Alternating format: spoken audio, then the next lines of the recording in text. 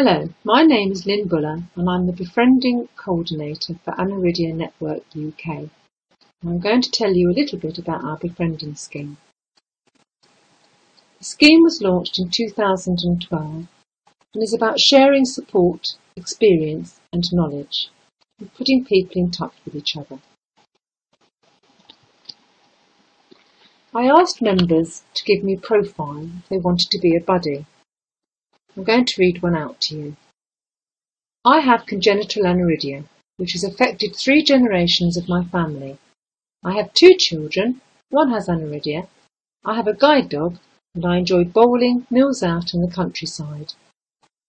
As you can see, this really helps give me a picture of the buddies and makes it easier for me to put them in contact with somebody else. It's also useful to have any information about any surgeries that you may have had. So how does it work? Well, people make contact with me through Aniridia Network UK's website. If you don't have access to the internet, then you can use the phone. Once you've contacted me, I will ask you a few questions about your condition and the sort of support you might want. I will then search our database to try and find a good match for you. Once I've done that, I'll contact the prospective buddy and ask them if they're willing to offer this service to you. Once they've agreed, I'll get back to you. Hopefully, once contact has been made, I can leave you to it. Although I will contact you within a few weeks just to make sure that everything's going well and to see if perhaps you might want another buddy.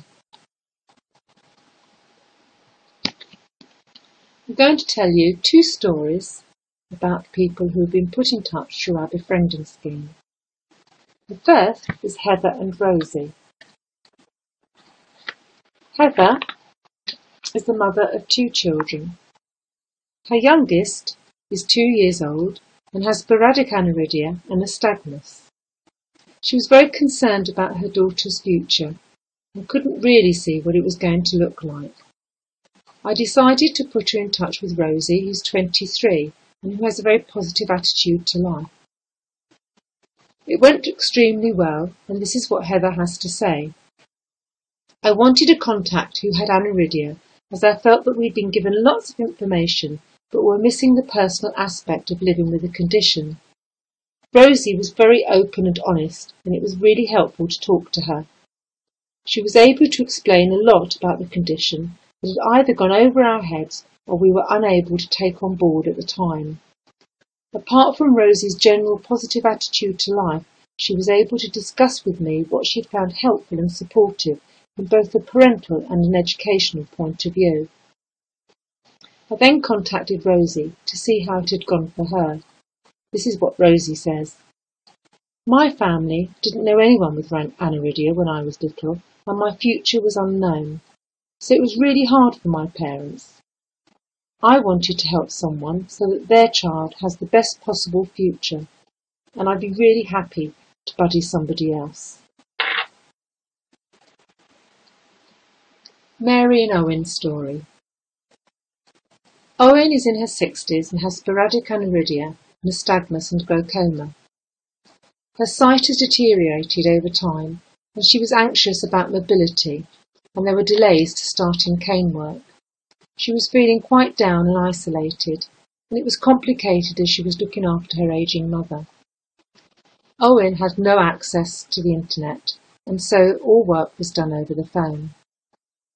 I decided to put her in touch with Mary, who has a very positive attitude to life, and whose sight had also deteriorated over time. This was another successful contact. This is what Owen has to say. It's good to have someone to talk to who understands what I'm going through. Mary is a lovely person and has really calmed me down, and we talk for ages.